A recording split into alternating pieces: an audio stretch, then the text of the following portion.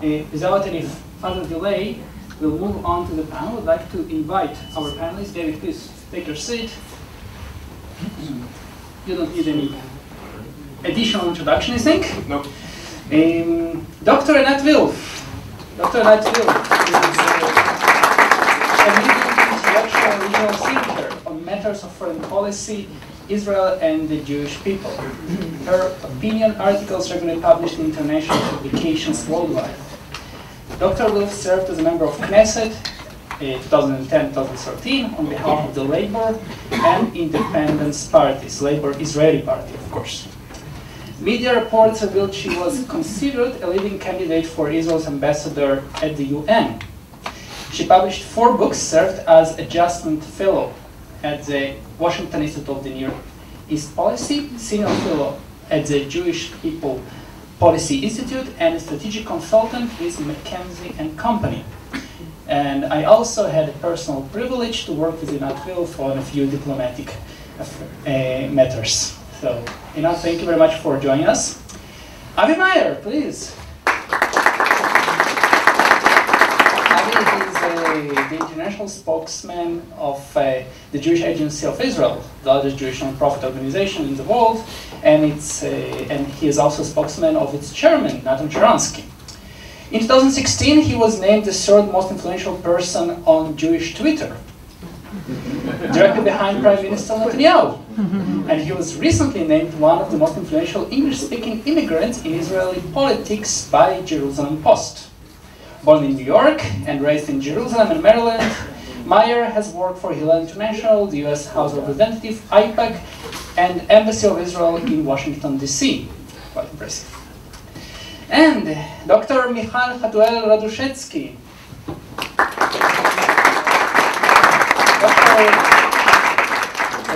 Dr. Hatuel, I will make it shorter, okay? Sorry. Is a research fellow in the team of delegitimization. Israelis always have problems with this word. Delegitimization BDS, a program at the Institute of National Security Studies, INSS. She is appointed a postdoctoral fellow at the Comper Center of the Study of Anti-Semitism in the University of Haifa. By the way, I established a program called Ambassadors Online in the same center. So Comper Center is very active in combating modern anti-Semitism.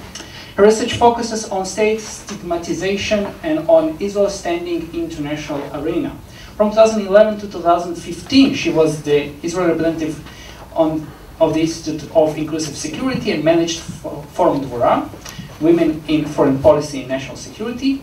She also was the Director of Foreign Relations in HL Education for Peace, the Geneva Initiative, and managed the European Resource Development Desk at the Center for Jewish-Arab Economic Development. Thank you all for joining us.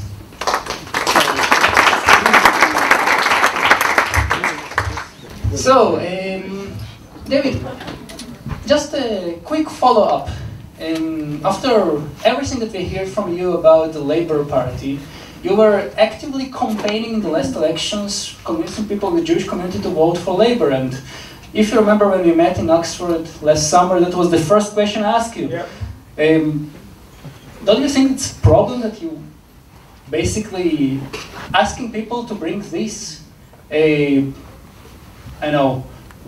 anti-Semites, or at least controversial characters to power? So what do you think about it? Yeah, I'm a member of the Labour Party. I've been a member of the Labour Party for a long time. I refuse to be pushed out of the Labour Party. I refuse to allow the atmosphere of kind of delegitimization, not of Israel, but of me, to allow me to be made politically homeless. I may be politically homeless, but I'm going to stay in the Labour Party and I'm going to make my argument. I was at my constituency meeting the other day and I was arguing about Moshe Machover, one of your guys, who's been in Britain for 40 years, who was putting an article around Labour Party conference saying, the evidence that the Nazis supported Zionism was that Reinhard Heydrich said in 1935 that they weren't going to kill any Jews. Right? This was going around my conference. So I'm not going to be pushed out, number one. Number two, the Labour Party is not yet done. It is not yet dead. It is a live discussion. There are many people in the Labour Party who are fighting back.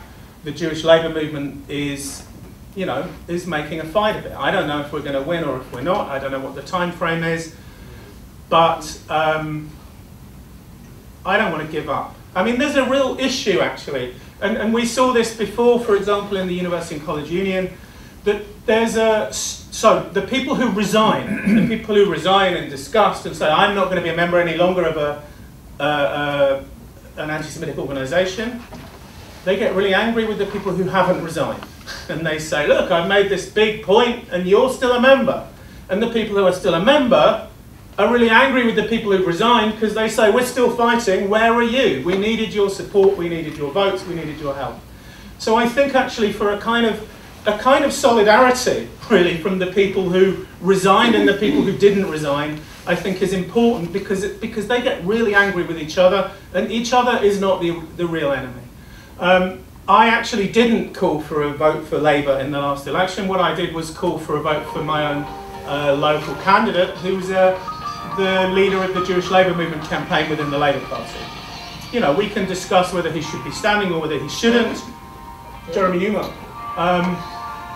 That was my vote, and I stand by it. Jeremy Newmark has been opposing this kind of politics actively and professionally and politically for 25 years, and he's still doing so, and I was very happy to vote for him. The Tory candidate, by the way, lives 3 doors down from me and is also a friend of mine. So it was, you know, a difficult decision.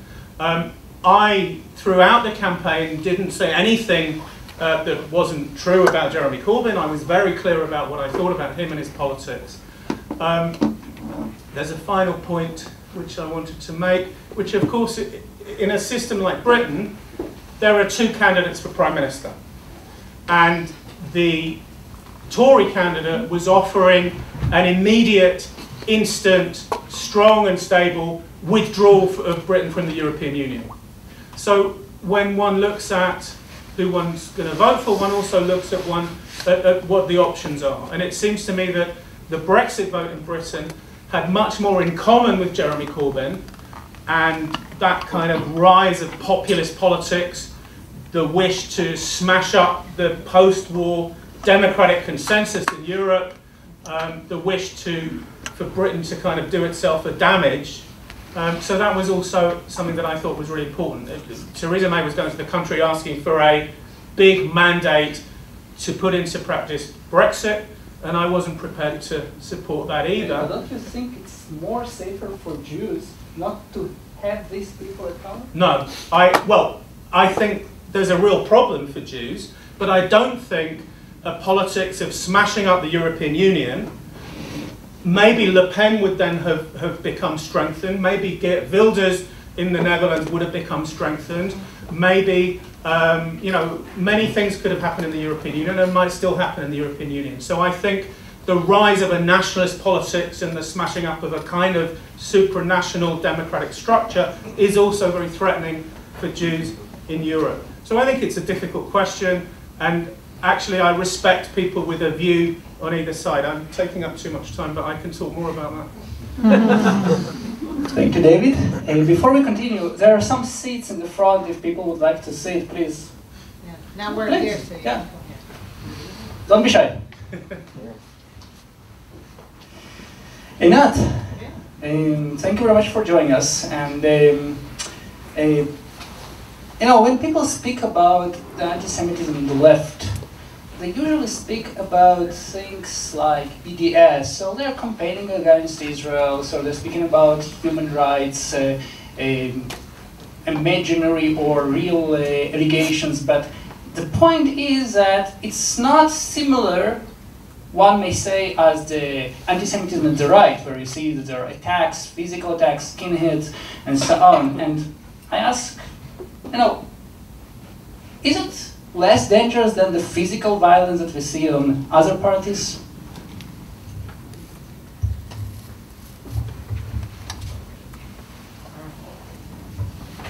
So first, thank you for putting this together, and thank you for an excellent book. I want to highlight first what happens to a person of the left who begins to recognize why all of this is problematic and dangerous. And I thought it was very interesting, and I don't know if you were aware of, I think, how it ties the book together. You started with the discussion of Shylock in your book. And one of the terms that I started using in recent years to talk about people on the left who find themselves increasingly excluded from various groups is that they're under tremendous social pressure to give over a pound of flesh. And what all Jews discover, as they have always known, is that no amount of pounds of flesh is ever enough. And in many ways, I think every person of the left, and I still very much consider myself of the left, every person of the left who wakes up to this issue has this moment of pound of flesh, where, for example, you described it in your book, I belonged. So I was a member of the Labour Party, supporter of 2 states, supposedly checking the boxes of what is okay on the left, right? I'm cool, I'm good. And I gave a talk quite a few years ago to the socialist members of the European Parliament, right? Pretty much the epitome of the political left, the socialist members of the European Parliament. And I noticed, and I thought to myself very naively, they are my colleagues. I'm of the Socialist Labour Party in Israel. They are the socialist politicians of Europe, colleagues, right? And I realized as I was describing myself very naturally as a labor Zionist, I literally noticed that they cringed by merely my using the word Zionism. And by the end of my talk, I realized that nothing stood for me. Being a member of the Labour Party, supporter of 2 states, all that. Being a Zionist, I might as well put myself all the way on the right side in the European Parliament of the crazy fascists. And I remember also once giving a talk, and again, expressing my left-wing political views as an Israeli. But then I was met with such hatred and virulence of discussion about Israel. And at one point I kind of stepped back and said, this can't be all about the settlements, right? Like that hatred, that feeling that comes from the gut. So these were and I think almost every person of the left who wakes up to this kind of anti-Semitism has this moment of a pound of flesh. And then the question you are then asked is, do you give over that pound of flesh? Or do you take a step back, risking exclusion? A lot of Jews give over the pound of flesh. There is tremendous pressure on the left, and you are right, increasingly on the right, to give over the pound of flesh and to say, okay, in the past it was enough to say that we support 2 states. Now we need to say that we're anti-Israeli. Now we need to show that we really hate Israel. Every time the bar is raised to how much you need to demonstrate that you belong to the good kind of Jew rather than the bad Zionist, right? This is how this whole process works. Separate the good Jew from the bad Zionist, and slowly, slowly you can isolate them. And I think the people you see here are people who took a step back and said, enough. I don't want to give over any more pounds of flesh. Enough. And you kind of stake your position and you're saying, from here on, I have nothing to talk with you about. I still hold on to my political views, my policies, what I think is right for Israel, but I am not going to be part of the game that is far more dangerous. And why is it dangerous? Because the way that the anti-Semitism on the left operates is still using the same ideas. It basically posits Israel, Zionism, and thereby Jews as the ultimate evil.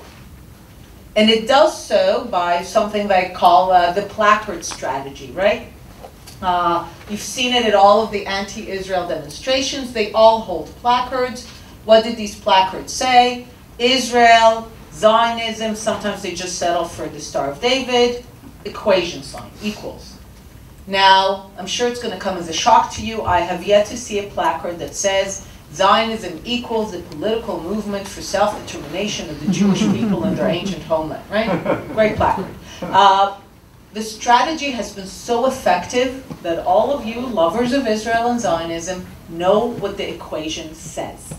You know the list: apartheid, racism, Nazism, genocide, colonialism, imperialism. And the placard strategy is employed everywhere, not just in anti-Israel demonstrations. Give an anti-Israel speaker 30 seconds on television, regardless of the question, they'll manage to say apartheid, colonialism, genocide, racism in the answer. So it's a very effective strategy. It's made it into the brains of a whole lot of people.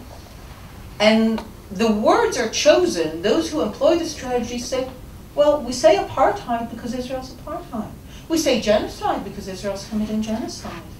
I once had a meeting with Sinn Féin member of parliament in Ireland. And he said, it was just after Gaza, and he said, it's a shame the genocide that Israel's committing in Gaza. And I was like, no, and if what Israel is doing in Gaza were genocide, we would have about 10 million more Jews today. And he said, well, we'll agree to disagree. And I was like, no, this is not an agree to disagree situation. Yes, genocide, no genocide. And of course, at the end, they kind of threw me out of the room. But this makes it into the minds of members of. This doesn't stay on placards. It is hugely dangerous. And why is it dangerous? Because all of these words were chosen not because they reflect reality. They're chosen because by now they are considered universally to connote evil. And as a result, what people are being subjected to is this refrain that says, Israel, Zionism, Star of David equal evil. Israel, Zionism, Star of David equal evil. That's the refrain. Now, why is that dangerous? Because people, unless they're psychopaths, and happily this is still the minority in our world, do not engage in acts of mass violence or extreme violence unless they believe it is for a good cause. No tank ever moves, no plane ever moves, no bomb is ever dropped if the people doing it don't think that what they're doing is for the good. Now, there is no greater good in the world than the eradication of evil, by definition, right? So if you think about it, the world's greatest atrocities were always preceded by the preparations of people's minds that the mass violence they're about to engage in is for the good. And the greater the violence, the more you need to argue that it is for the good. And the greater the violence the need, the more it has to be the ultimate good. And the ultimate good is the eradication of evil. And this is basically what we're seeing in this process. It's not an academic debate. It's not just about the social pressure. It's about the preparations of people's minds for mass violence by presenting Israel, Zionism, and Jews as the ultimate evil, and therefore the eradication of that evil as the ultimate good, which therefore should be done by any means necessary. So what can be the next step in your perception? Sorry, I can't know what to do now. Well, I'm trying to understand, because I spoke a lot about Israel on campuses, and then people say, well, we think that Israel is an apartheid state, so it's not a big deal. You want to find racists? Racists are people who are hitting Muslims on streets. So my question is, why it is so dangerous in your perception? What could be the next step? What could be the result of what you say? Oh, the result is precisely what I said. This is an invitation to mass violence. How exactly is the form that it takes? Who exactly ultimately takes the violence? Does it? Against, in what form? I don't know. But once you prepare people's minds, once you create that intellectual, mental environment that says, you are about to do good, you're about to do something noble. A world without Israel is a good world. A world without Zionists is a better world. A world, therefore, without Jews who are all Zionists is a better world. And that is, again, a classic anti-Semitic vision.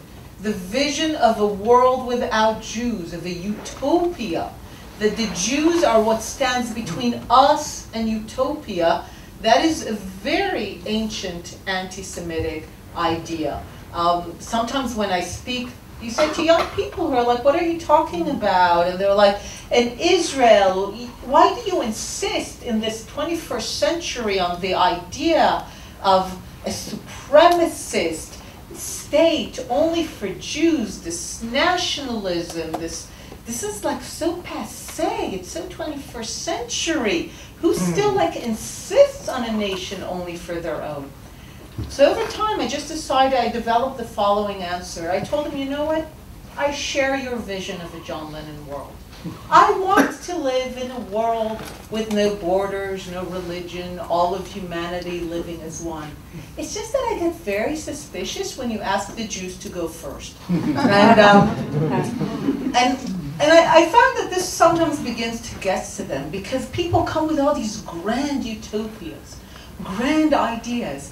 It's just that Israel and Zionism and the Jews somehow are the problem. And I even offer them a deal. I tell them, you know what, we'll play ball. There are 200 countries in the world. We'll be number 100, falling in the middle.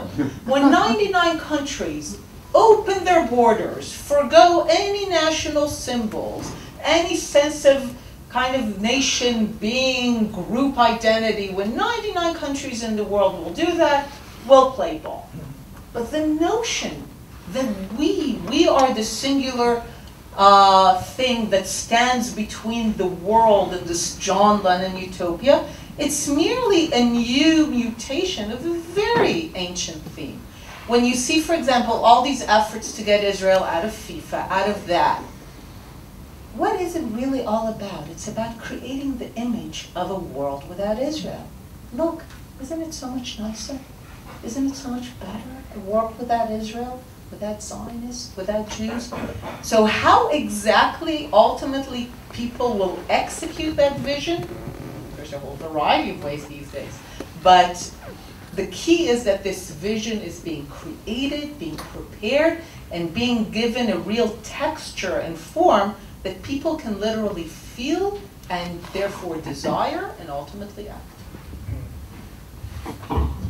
Thank you, Einat. Definitely there is much to worry about.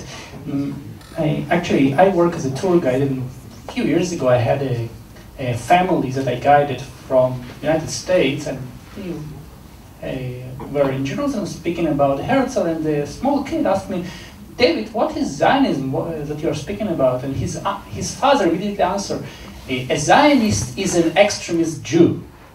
So there's some kind of branding, and that branding goes exactly to what Einat said. I would like to move on to Avi and Michal. Avi, you are speaking for the Jewish Agency and for Natan Sharansky. So you are the professional organization, representing the professional organization that aims to help people in Europe and worldwide to combat this phenomena. So my question would be, first of all, how is the Jewish Agency defining anti-Semitism? Where does the criticism of Israel cross the legitimate border? And also, what the Jewish Agency can do in order to help Jewish communities worldwide to answer this challenge. Thank you very much. I have to say, I'm not unaccustomed to being the least impressive person on the panel, but being the only person at all on the stage without a doctorate is a new experience. You know, when I'm asked to define anti-Semitism, I'm reminded of a comment made in 1964 by the US Supreme Court Justice Potter Stewart, who was asked to define pornography. And he said, I'm not going to get into definitions, but I know it when I see it. And I think that that's largely true of anti-Semitism as well. I think we all have a sense of what anti-Semitism is when we see it.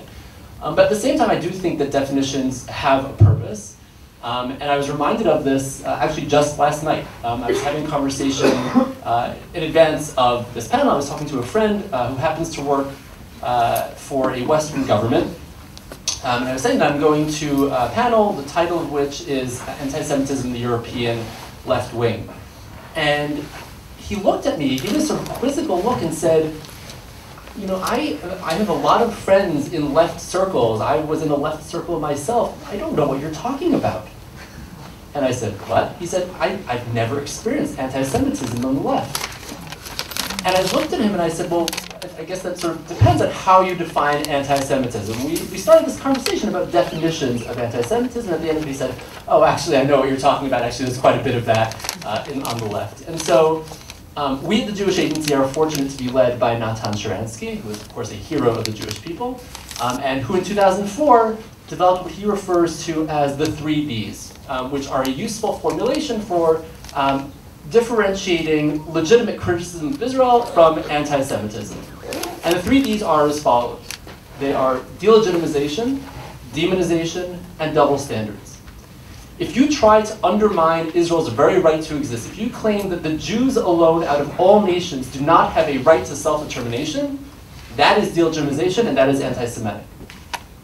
If you portray, as Einat was just saying, Israel as the ultimate evil, the manifestation of evil on earth, akin to Nazism, apartheid, and all that, that is demonization, and that too is anti-Semitism. And if you hold Israel to a standard that you won't hold any other country to, if you say that what is acceptable for other countries is uniquely unacceptable for the Jewish state, as we see very often, that too is anti-Semitism.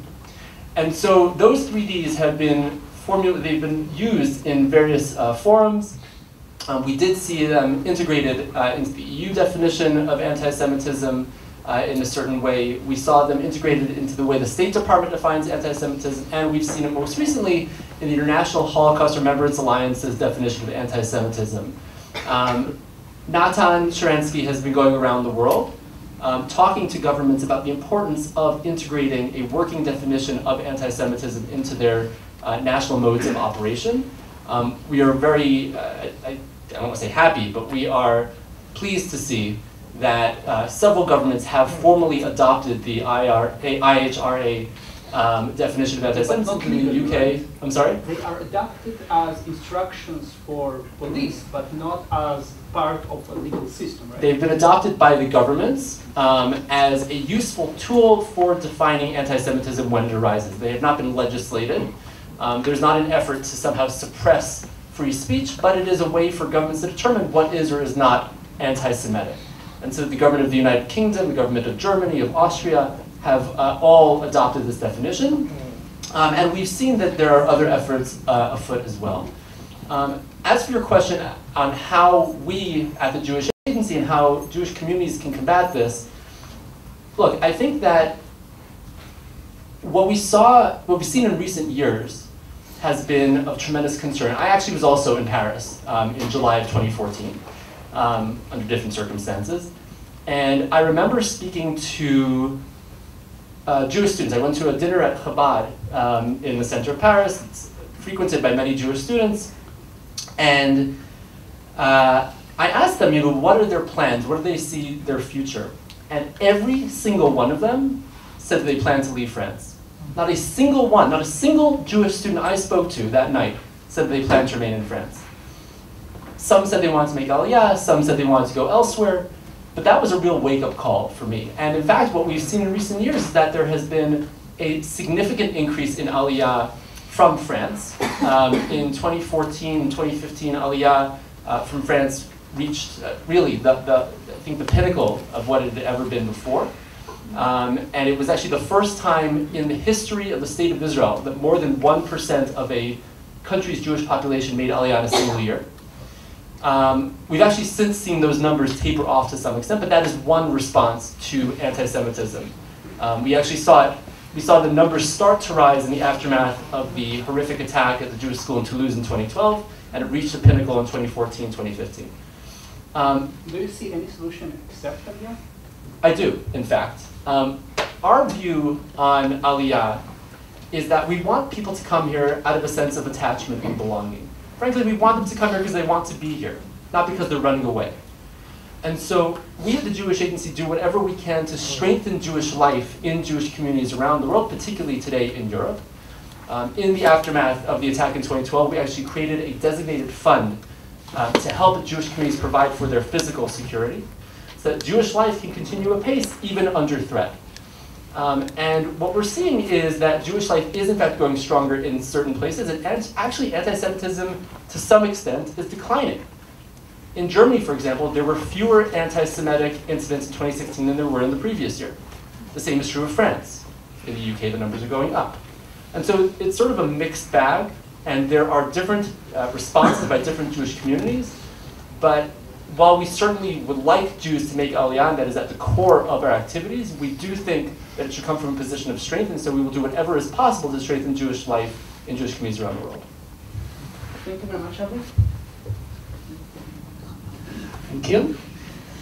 So when I was preparing this panel and I spoke with Michal by phone, they did an impressive work in INSS about composing recommendations for policymakers on how to deal with the rise of anti-Semitism and BDS and delegitimization, sorry. Again, it's hard work for Israelis. And I started to speak with Michal about BDS, and she told me that they don't necessarily see BDS as anti-Semitism. And I'm curious, after all what we heard here, how would you define non-anti-Semitic BDS? And also, if you could please, from the viewpoint of the research center, share some of your recommendations to the Israeli authorities, and also maybe a question that I'm putting in there, if anyone wants to answer also, is it an Israeli problem? So yesterday I was sitting with my family and speaking about this panel. They told me, listen, you're wasting your time. Just have a solution. They can come to Israel. So is it an Israeli problem? Anyone, if you would like us to answer to that question, about the mic. Okay. Wow, what an introduction. So thank you for the question, and it's been absolutely exquisite listening to all of my colleagues here. I'll start off with the BDS equals or doesn't equal anti-Semitism. Right, and this view may not be very traditional, and I may have some backlash here from panelists.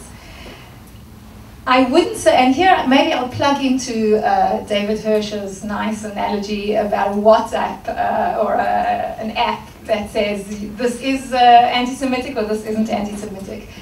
I don't think that you can say that BDS is anti-Semitic because BDS is not one person. And even if it were one person, I'm not sure I would like to be in a position to categorize that person, he is or he isn't, to kind of brand a person as anti-Semitic or not. BDS comprises of a lot of people with a lot of views.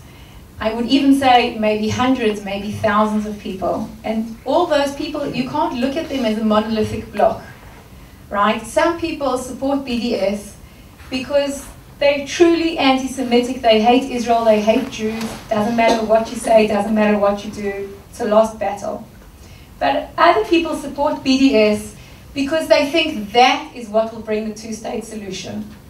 Others will support BDS because they're pro-peace and they see the Middle East peace process is stuck and they think maybe this is the one thing that's going to make a difference. Other people support BDS because they don't have a clue what it is.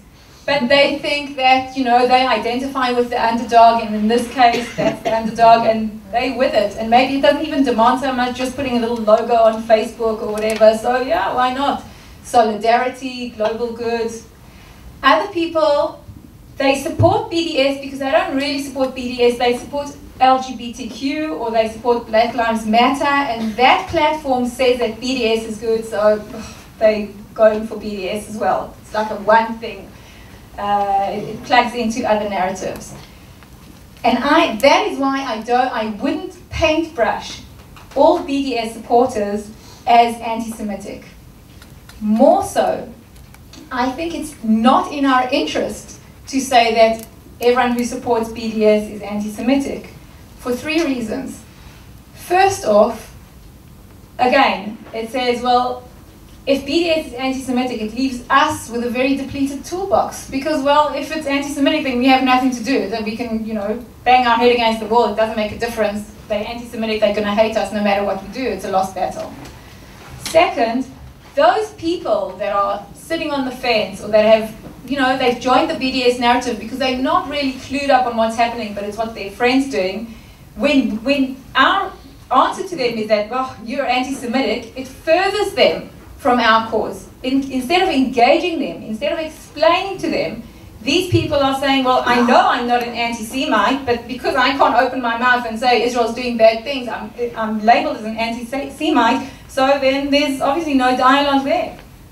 And third, phenomena like Linda Sarsour, who is an activist, who is a feminist, and who's an outspoken BDS supporter, also shows how intricate and complex the situation is. When she was the first to raise funds for Jewish cemeteries that were sabotaged, desecrated, thanks for the word, in different areas in the United States. And then she can come out. Now, it's fine, the funds never came through and whatever, but the person on the street...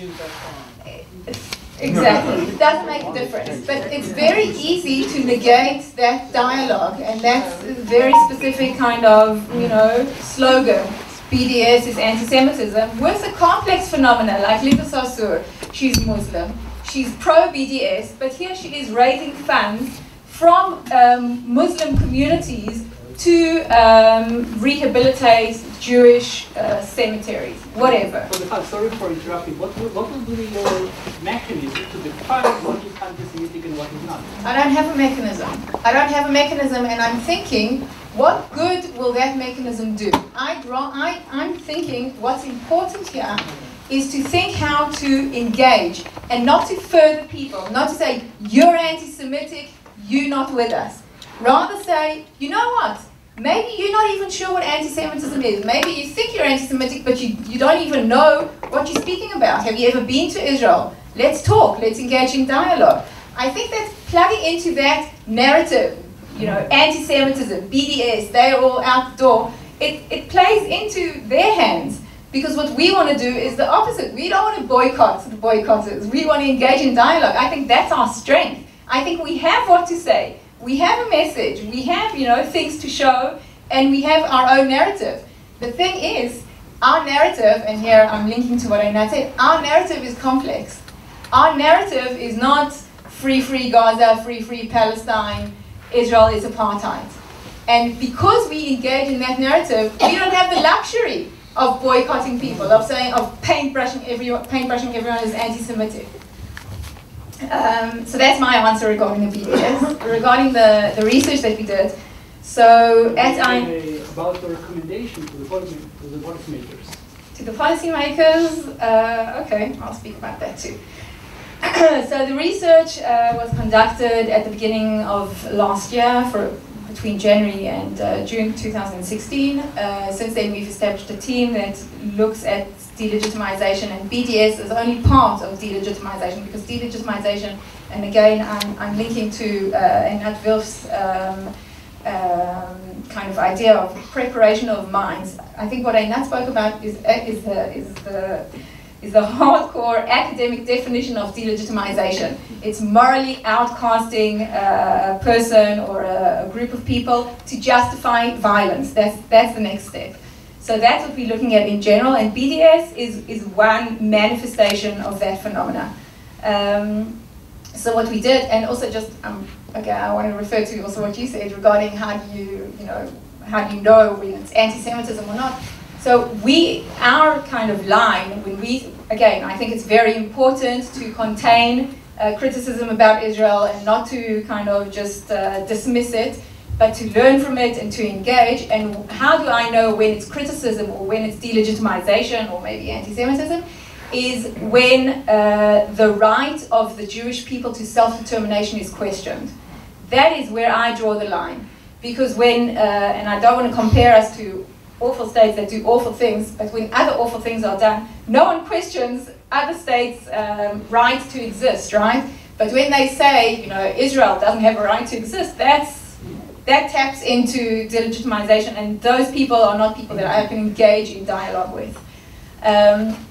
So back to the research, what we did is we looked at the phenomena of BDS, how it manifests itself in different fields, economically, lawfare, narrative, media, and so forth, in different regions in the world.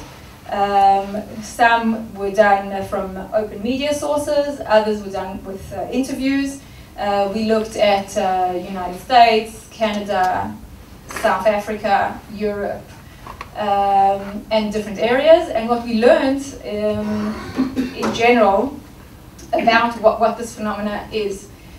Firstly, BDS, anti-Israel, is a networked phenomena. It's not a hierarchical kind of organization. They networked, it's in different languages, in different places, it's all over the world. Some places more than others.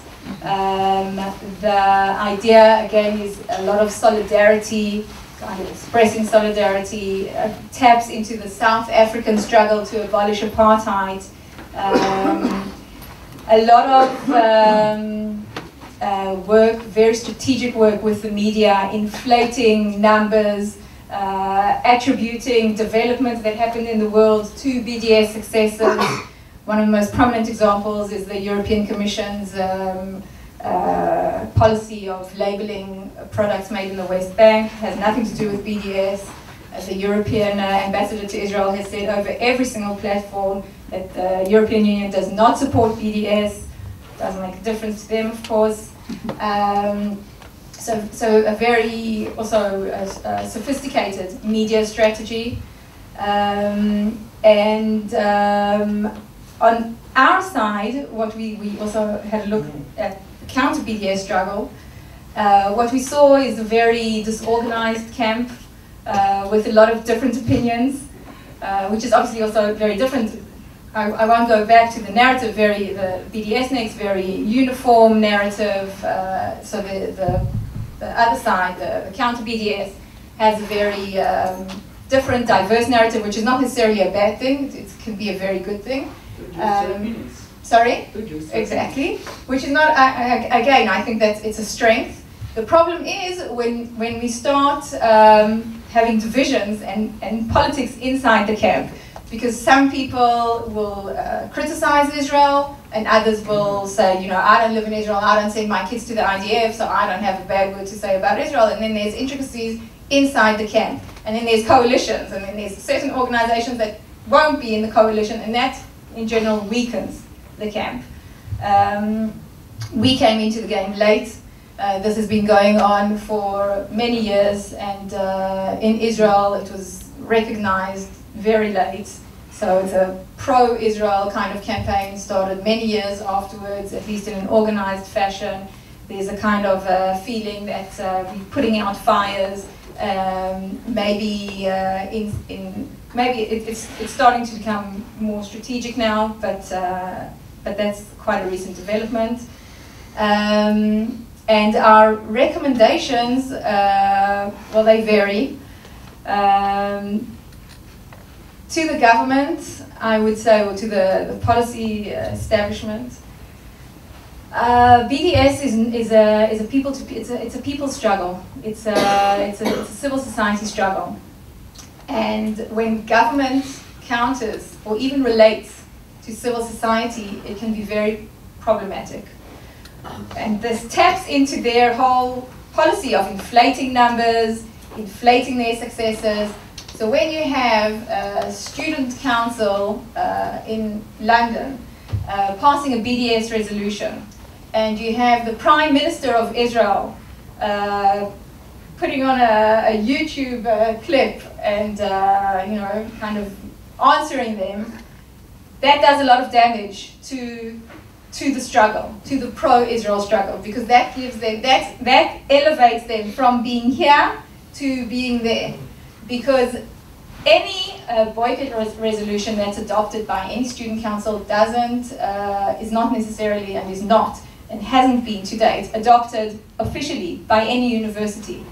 So when you have something informal by civil society, and then you have the top echelon of the Israeli establishment reacting, it just elevates them to a different playground. So the idea of establishing the ministries about this topic is not a good idea. It's not necessary. No, I didn't say that. I think it's a good idea because I think Israel does need to be organized. The question is how the ministry works.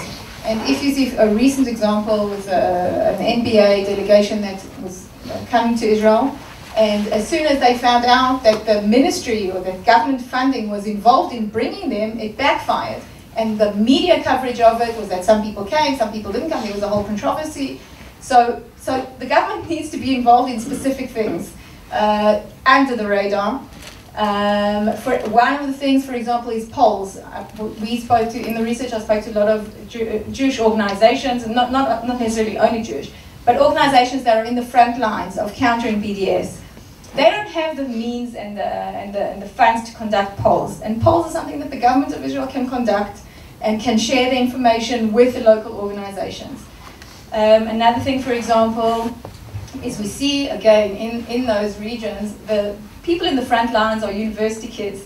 They go to university and they go with their placards and they try to also kind of answer this awful delegitimization phenomena. And they often kind of hugged by the different organizations, and they come to Israel for excursions, to strengthen them, to show them Israel, etc.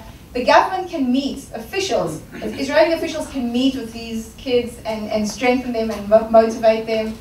There's plenty of other things that the government can do. One of the things that we've realized, again, research shows, that is counterproductive is when Israel tries to take the fore in legislature as well. Even the last bill from March, that is an amendment to the law regarding who can and who cannot enter Israel.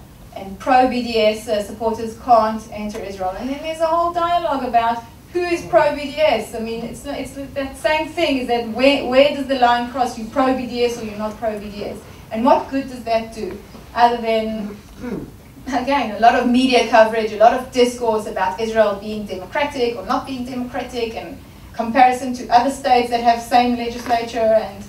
And so Israel needs to be Israel needs to be very careful and very strategic in the struggle, in countering something that's civil society. I'm not saying don't do anything. It's important to do something, but it needs to be well thought out. And finally, what obviously also we realize in speaking to these people in the frontline organizations countering BDS, is that what happens in Israel, and I think we all know this, but sometimes it feels like the people in the government don't.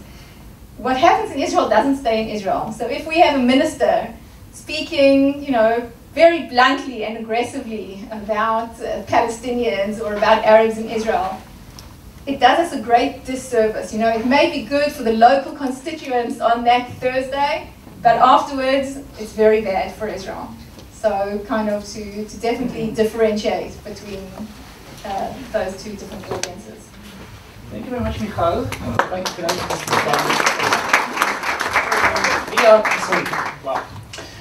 We are going to open the floor for questions in very short time. I would like to give our speakers right of reply. But when you think about your questions, please make sure that your question is a question and not a statement. Meaning, if it's more than 3 sentences, it's a problem. And try to avoid the internal political debate in Israel, because we are speaking about anti-Semitism abroad. So try to think about it. Just a second. I would like to give our speakers the right to reply to the thing that we already heard. Very quick, 1 minute, okay? Sure. It's not a reply so much as divrei chizuk. And I spent a lot of time hanging out with BDS folks on the interwebs. And in my experience, BDS leaders tend to be well-informed and ill-intentioned, and BDS supporters tend to be well-intentioned and ill-informed. And this is something that works to the leaders' favor, because there's something very appealing about BDS. It feels like something that you, wherever you are, can do in perhaps a passive way by simply abstaining from buying Israeli products to bring about peace in the Middle East. I understand how that can be appealing to someone. And so we have to go about explaining why BDS is in fact a toxic movement, a toxic effort with very pernicious aims, which is something that the leaders say very openly. Omar Barghouti is very open about his desire to see a world without Israel. Other leaders of the BDS movement are extremely open about this. There are quotes galore that state this very, very clearly, and I think that's something we need to make clear. And I think your point about anti-Semitism is also very important. I think a lot of people define themselves as anti-Zionists without actually having any idea what that means. In my experience, a lot of people who call themselves anti-Zionists are simply critics of Israeli government policy. And I would guess that there's probably no one in this room who is not at some point critical of Israeli government policy. Does that make us all anti-Zionists? Of course not. That's nonsense. And so I think what we need to do is actually put some effort into defining what Zionism is and what anti-Zionism means. It is a very significant, very profound ideological statement to say I am an anti-Zionist. I think it is indisputably an anti-Semitic statement. I can't see any way that it is not. And we have to make sure that we are educating those who actually do define themselves as anti-Zionists without knowing what that means, and who actually are critical of Israeli policy, and tell them that's okay. It's okay to be critical of Israeli policy. Most Israelis are at any given time. But you can get on board with the concept of a Jewish state just as you can get on board with the concept of any other nation having self-determination in the world. So I admit to being torn between the kind of views that Michal represents, and in many ways I employ in my ongoing work. I engage, I speak with people, I don't blame them for things. I try to point out, I try to be very rational, I try to show them that their good intentions are better served elsewhere. But then sometimes, and especially given some attitudes, I veer to, and if anyone knows me politically, it's not a person I ever quote, but here he seemed to get it. Yair Lapid once said that, we probably didn't get it right about the state of Israel solving anti-Semitism. That was Herzl's vision, of course. But what we do have today is the opportunity to tell anti-Semites to shove it. And I thought, and sometimes I sincerely find myself in that position where I am done engaging and I'm done explaining and I just want to tell them to shove it. And there is this question of when you are talking, and this is really the issue, because maybe the supporters of BDS are not anti-Semitic, but the structure very much is. And yes, perhaps some people through rational processes can see that and therefore decide to disengage. But we are battling against two civilizations that have that at their core. They are predicated on that. And this is why anti-Semitism, and Ruth Wise said it recently very well, it's a political strategy. Anti-Semitism is not a definition, it's not an attitude, it's not a moral stance. It's a political strategy, an effective political strategy for creating alliances across groups who normally would not be caught dead with each other. Yeah. Yeah. And that's why it's so effective. When you showed the red-green alliance and everyone said, how weird is it? Well, it comes from this. Why did anti-Semitism increase in the left? Because the Soviet Union collapsed and the left suddenly realized that it's weak. What do you do when you're weak? You don't have an empire behind you. Well, you create alliances with other rising forces. The Muslims are rising across Europe, even across America. They come from a civilization predicated upon the notion that the Jews should be headed to the dustbin of history. it's an opportunity for people in those two civilizations to create alliances that they normally would not due to their political views. So we do need to understand that, yes, we need to employ all the nice strategies, and seriously, that's what I do most of my days. But the other part is also about just being the powerful people that we are today, with the ability to tell the anti-Semites to shove it. We can't do all the nice things we're doing without having at least the back opportunity of being a strong nation, a strong country, and a strong people who at least now are not cowed by these things.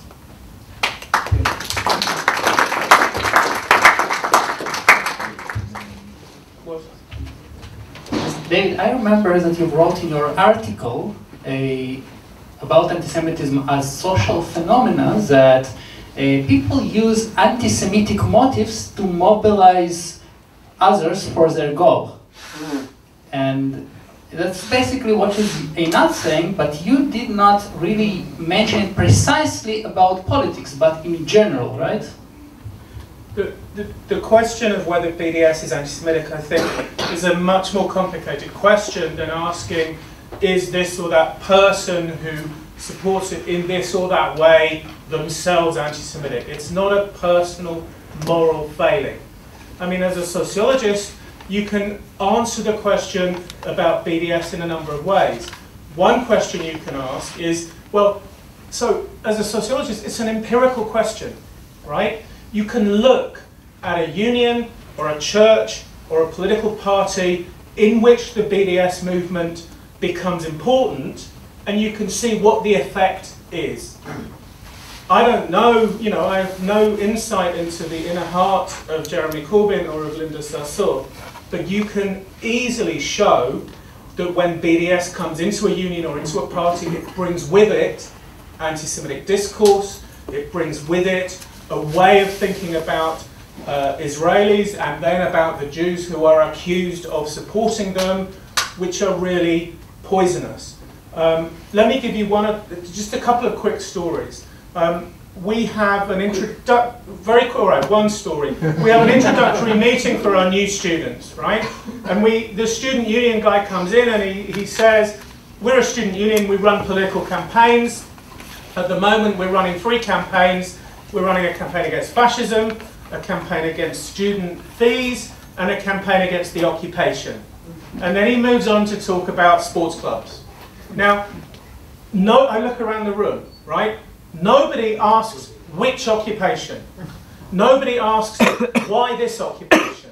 Now, in itself, there's nothing pernicious or nothing wrong or nothing illegitimate about running a campaign against the occupation. If you ask me to join a campaign against the occupation, I'm very happy to join a campaign against the occupation. But what this is 18-year-old students being invited to construct their political identity the moment they arrive at university around Israel and Palestine and around the Jews. And actually the pound of flesh, by the way, the pound of flesh is, are you willing to say that the people who raise the issue of anti-Semitism are doing so to silence criticism of Israel? That's the real telling moment. It's really difficult. The anti-Semitic culture is made up of bits and discourse and ways of thinking which are not in themselves necessarily problematic. What I try to do in the book is to say it's an empirical question. Let's look at what it brings with us. What does BDS bring with us? What does it specifically bring with us when students are invited to construct their whole political identity around Israel and Palestine? And by the way, people who've been constructing their identity in relation to the Jews for a very, very long time, since the beginning of Christianity. And many things that happen around BDS mirror older kinds of anti-Semitism. Anti-Semitism always said that the Jews are central to everything bad that happens in the world. So when you construct Israel and the issue of anti-Semitism as being central to your political identity, when you construct Zionism as a key evil on the planet, then you're already very close to older anti-Semitic ways of centering the Jews. Thank you, David. Thank you, everyone. And we'll open the floor for questions. Yes. Ambassador, please. Could you take the mic? Oh, okay. What do I need a mic? No. A question to Dr. Hirsh. You say... That'll be my dad. Go on. Doctor. You say you think Corbyn really thinks that he's not anti-Semitic. Yes. So why then, day in, day out, he's given opportunities not to prove that he's not anti-Semitic, but a little sop here and a sop there, and he never takes them, and he does the opposite. Was it really necessary for the letter about Machova to come out from his personal office? Yeah. Is that cock-up or conspiracy? Yeah. What's I mean, is he a prisoner of his moment and all the other groups that are supporting him, or perhaps you're wrong and he actually is? No, I think it's very, very clear that Jeremy Corbyn believes himself to be an opponent of anti-Semitism. I think it's at the very core of his being. Right, and Linda Sarsour and many other of these people, and that's part of the strength of BDS and hostility to Israel, is that it's represented by people who have a very clean conscience, right? But objectively, you can show what comes out of what they do. Now, I do think Jeremy Corbyn likes to do a little baiting of the Zionists. Yes, I think he gets excited about that. I think he knows that it will do him no harm. He knows it will strengthen his base. He's learned that it doesn't do him much damage otherwise, and he likes that, but he doesn't think of himself in any sense as anti-Semitic, and he's very angry with the people who suggest that he is, and he's genuinely very angry. So I think we need the sociology of race and racism has moved on. It's about institutions and discourses and norms. Racism isn't usually a result of hostility to black people or to Muslims or whatever. It's usually about something much more subtle and sophisticated and difficult to get at, because racism is against everybody's dominant ideology.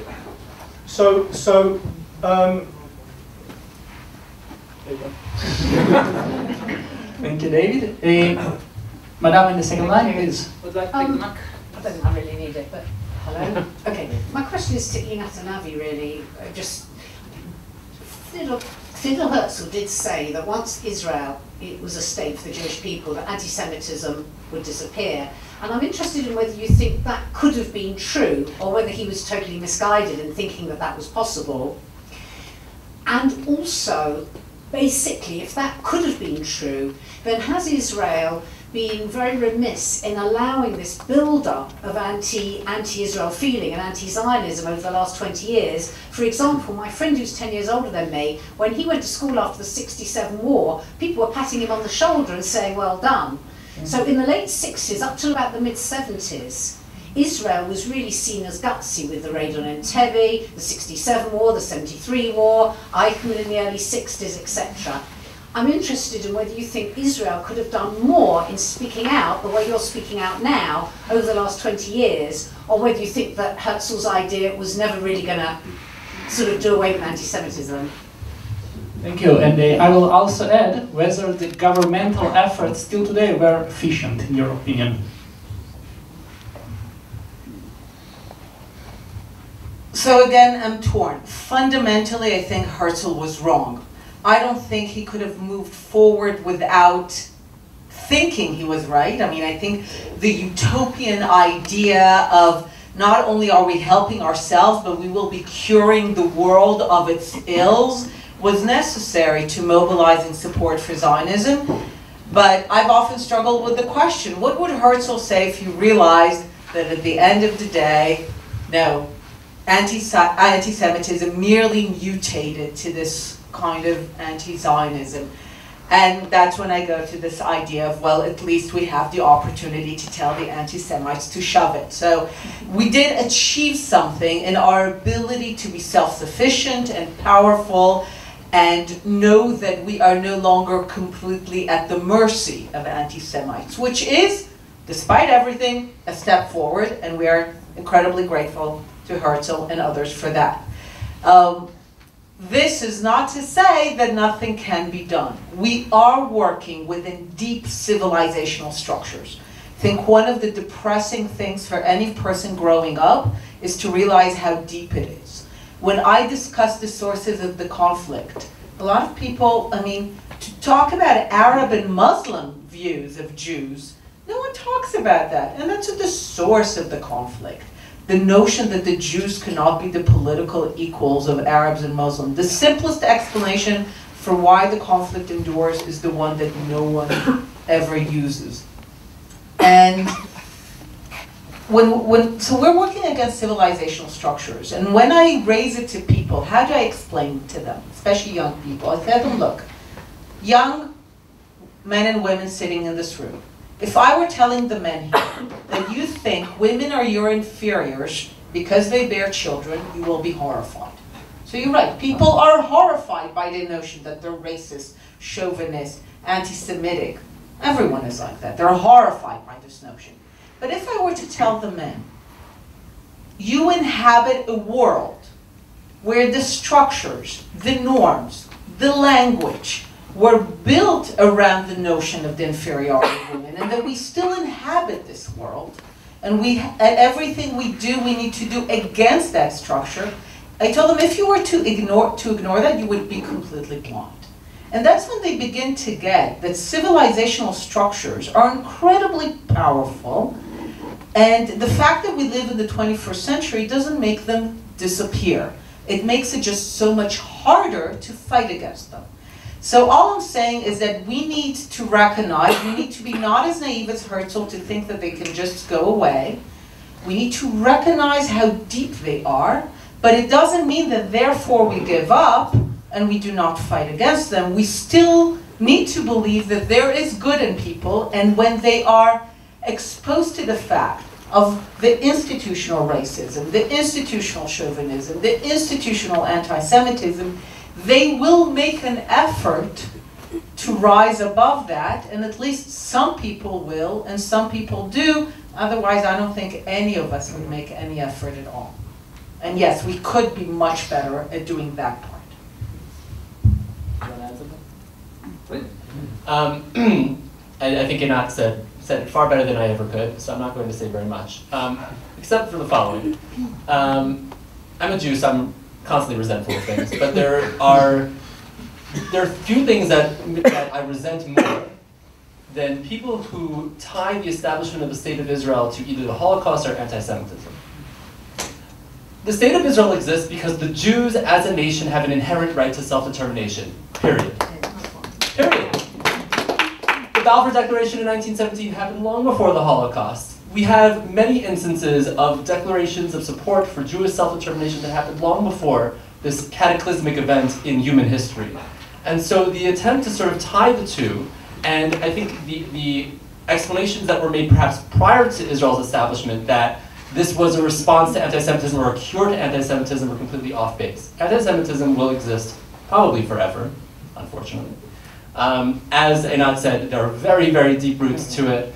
As David suggested, there are perhaps religious roots to it and so on. It's not going to go away.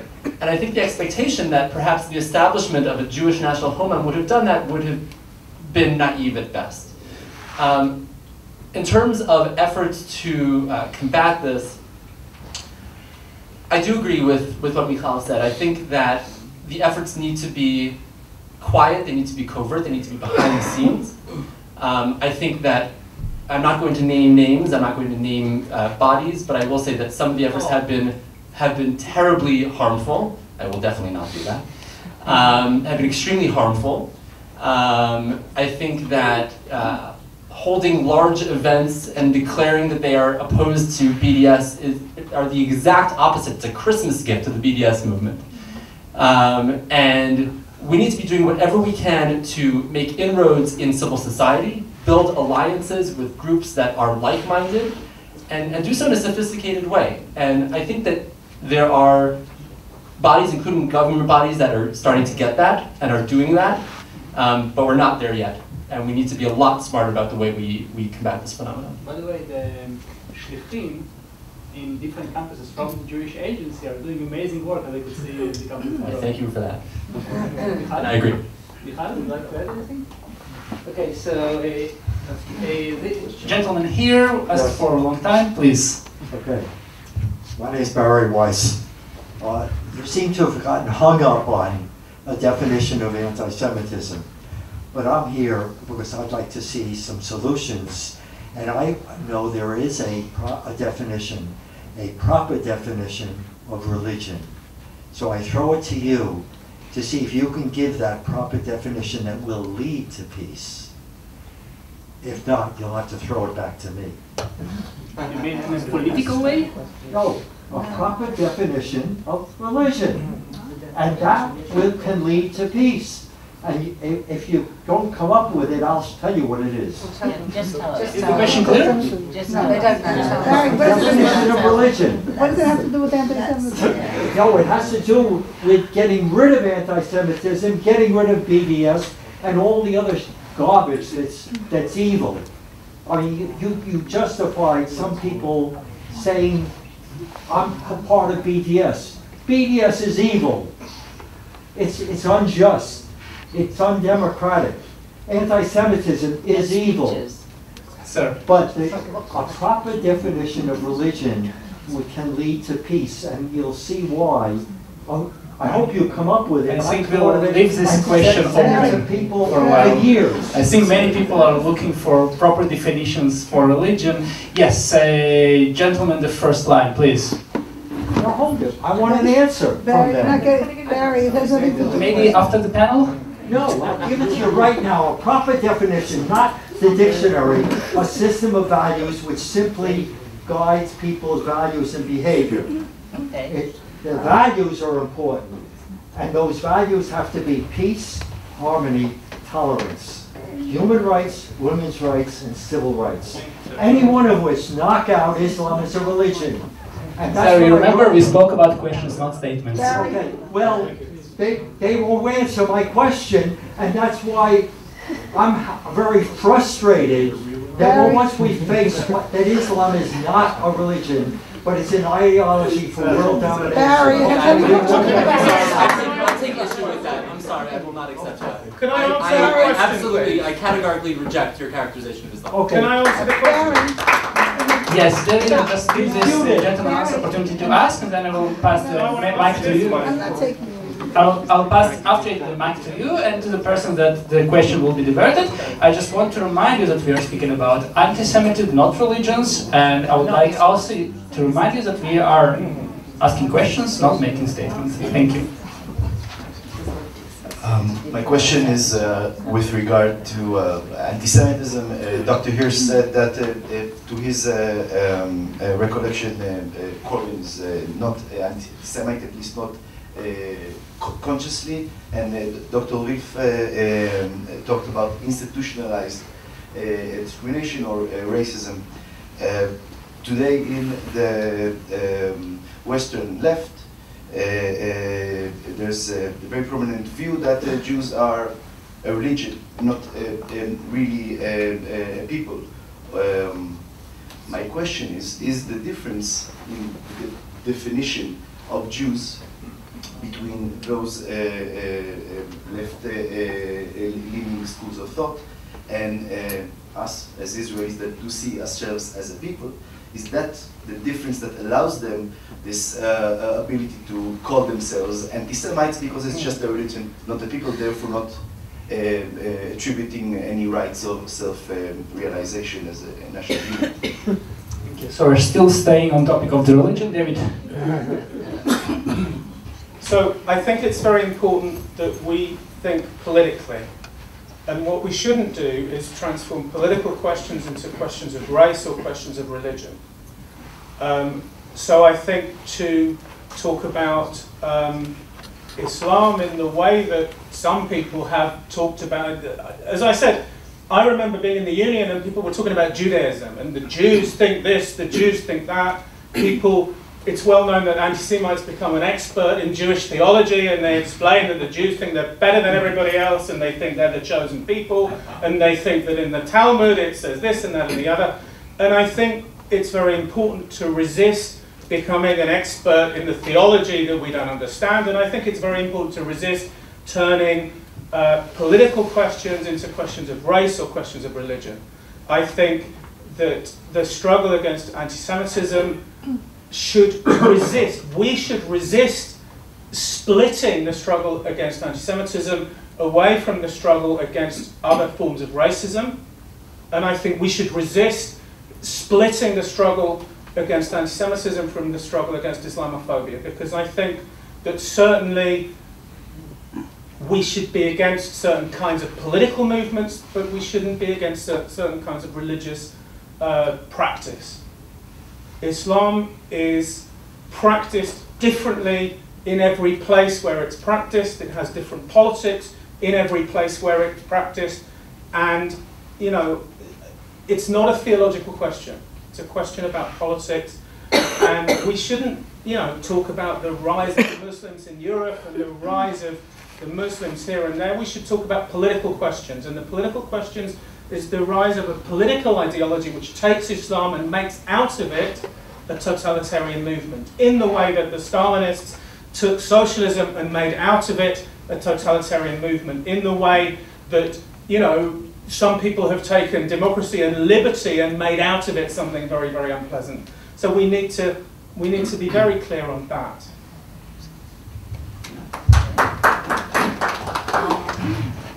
The question of kind of how to define Jews is, you're right that people use the definition of the Jews that makes them sound good. So the one thing that you mentioned in your book about the difference between beer keller, so beer basement, versus bistro kind of anti-Semitism is true in the sense that there is an element of class.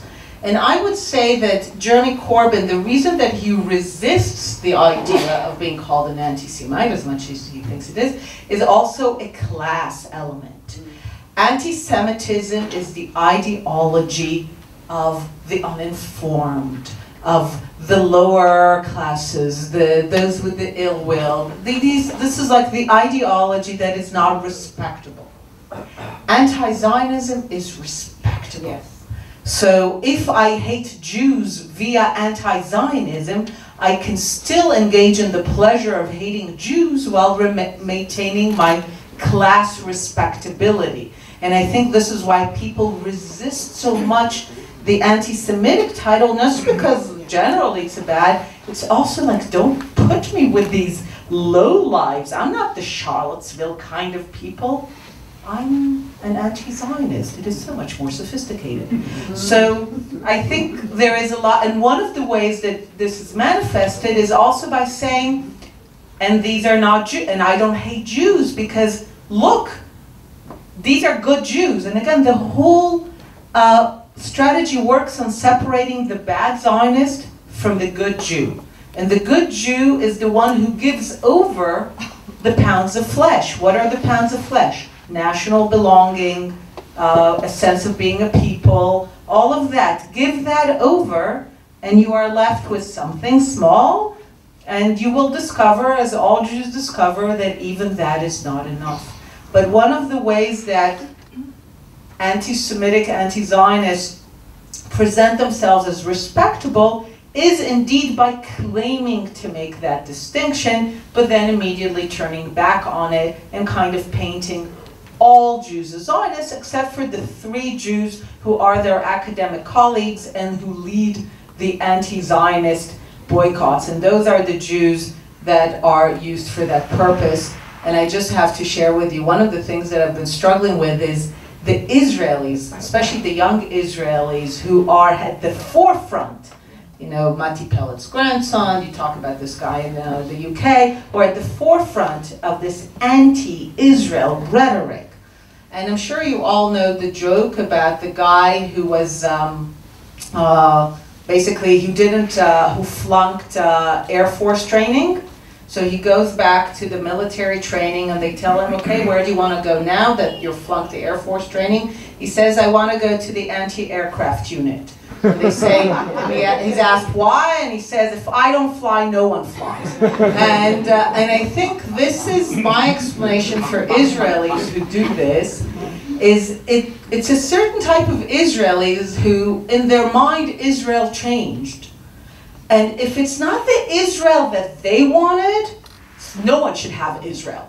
You know, if Israel is now a country with Mizrahim and Charedim and Mitnachalim, then let it not exist. And the notion of like, if it's not my kind of Israel, I don't want any Israel at all, also fuels that part of the people who are the good Jews. I don't have much to say, just that I think that bringing theology into this conflict and religion is not a good idea because it's such a complicated conflict, territorial, ideological, political. And I think that when we bring in Jews versus Muslims, it just complicates it and it makes it more difficult to solve in practical, pragmatic lines. Thank you.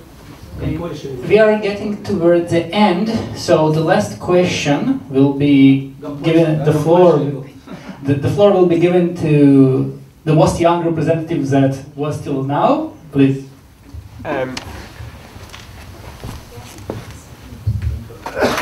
To David in specific, you spoke about voting for the Labour Party in a kind of pre-general election context. I'm just wondering, after the wave of support for Jeremy Corbyn in the election in May and a very shaky government at the moment that could fall apart any time, how you think this has changed, and whether now the Corbyn-McDonnell government being a very realistic possibility if an election is called means that a Jew in the Labour Party would think, differently about voting Labour, and also should that happen, I know you have to be, very brave to make political predictions now, but would the other panelists see that as like a watershed moment in, this kind of idea of the left and anti-Semitism? Should there be a Corbyn government in Britain? So I think one of the things we're seeing is the rise of a populist politics. And it's a politics which is hostile to democracy. It's hostile to all of the kind of parts of democracy that we should value. There's a strong critique which is shared by the Corbynites and by also the far right and the Trumpists and the Brexiters and the Islamists. There's a hostility to the idea of law. There's a hostility to the idea of international cosmopolitan institutions. There's a hostility to the media, the idea that the media is all fake news. There's a whole load of things that are shared across these populist movements. And I think the populist movement in 2016 in Britain rose to support Brexit because it wanted to give a kicking to actually the people who were, however poorly, carrying out democratic politics, and people wanted to kick the grown-ups. And Theresa May then came along and she said, I'm a grown-up, I'm going to offer you a strong and stable Brexit, I'm going to implement Brexit in a way which will do the least harm. That should work. And people said, no, we don't want you to do that. If we wanted you to do that, we wouldn't have voted for Brexit. So they found another way to kick the grown-ups, which was to vote for Jeremy Corbyn. And the Brexiters in the north voted for Jeremy Corbyn, and the Remainers in London voted for Jeremy Corbyn, because things like Brexit and Corbyn and Trump are kind of empty signifiers. They're things into which we can all pour our own dreams and hopes and hatreds and hostilities and resentments. The question of what will happen in the next election is, I don't know. I don't know what's going to happen. I don't know what the situation is going to be. And I don't know what I'm going to say. I'm sorry.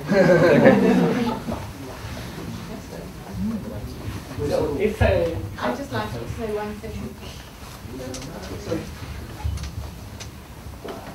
Sorry. So I think that it's a potential scenario, and I think that Israel strategically would do well to consider the current deadlock in the Israeli-Palestinian conflict, what's happening in Europe, Brexit, Marie Le Pen, Geert Wilders, all of them, and see how, you know, the path that we are going in and the path Europe is going in, and to consider, you know, how this ongoing conflict taps into what's happening in Europe, how the changing landscape in Europe is going to affect what's happening here.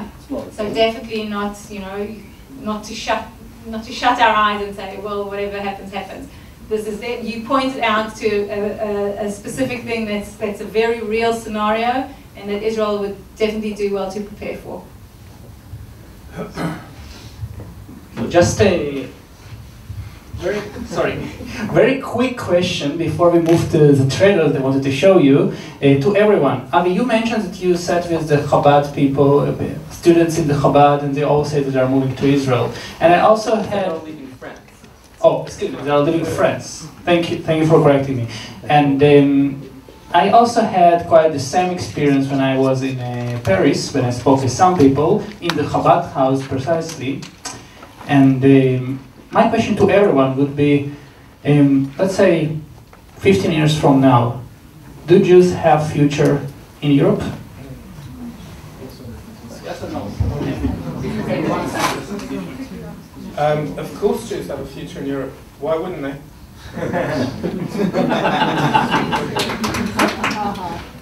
I increasingly think that Herzl got it right now. Yeah. Jews should be comfortable wherever they want to live. As long as Israel is strong and exists, Jews have a place everywhere in the world.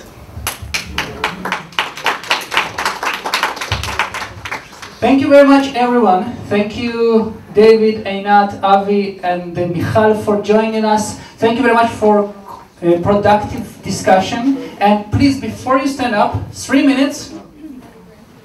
Next Wednesday, this Wednesday, yes. David is participating in another event. There is going to be a movie about the whole campaign of the Labour Party and how the anti-Semitism was whitewashed there. So I would like to show you the beginning of that movie. I think it's quite good end to the topics that we talked about them today. David, also, yeah. People can buy the book for 100 shekels, and I'll even sign it. All right. We should get out of the way, I think.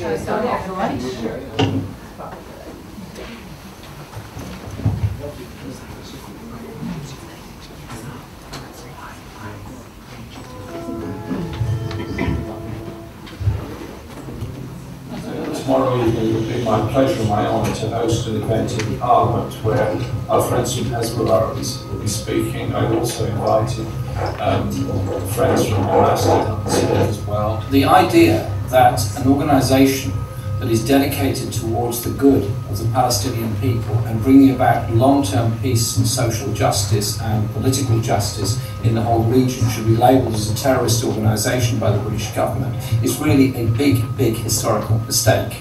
Jeremy Corbyn referred to people in Hamas and Hezbollah, anti-Semitic, Jew-killing organisations, as his friends. But even more alarming is that he described Hamas and Hezbollah as movements for peace, for the good of the Palestinian people, and as movements for justice.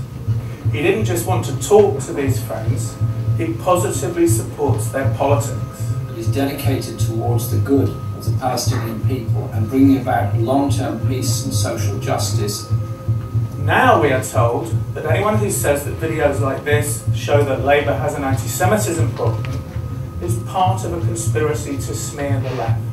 So here we have a situation in the Labour Party where even the most innocuous video can be used to accuse Jeremy Corbyn of anti-Semitism. It's also worrying how such a pathetic evidence can be used to intimidate Jeremy Corbyn into establishing an inquiry commission, making daily confessions that he's not anti-Semitic, and so on. Friends from Hezbollah, friends from Hamas, dedicated towards the good of the Palestinian people and bringing about long-term peace and social justice. I'm David Hirsh. I'm a member of the Labour Party and of my trade union, I read The Guardian, I teach sociology at Goldsmiths University of London. This is my world, a world in which racism and bigotry are absolutely taboo. It is astonishing then that in this world, a fight about anti-Semitism came to a head in the spring of 2016. People like Jeremy Corbyn and Ken Livingstone had been on the fringes of the British Labour movement for decades.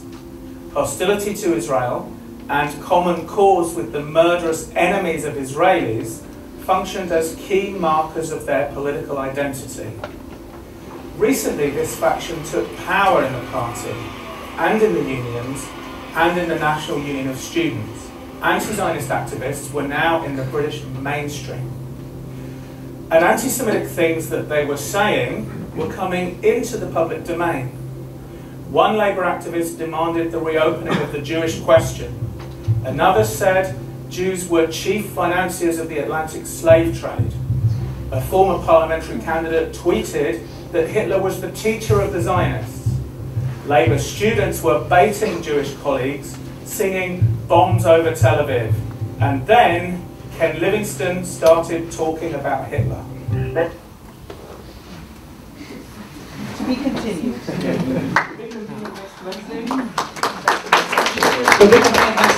Thank you very much for joining us today. Thanks to the panelists, to guests, and thank you very much to all the sponsors.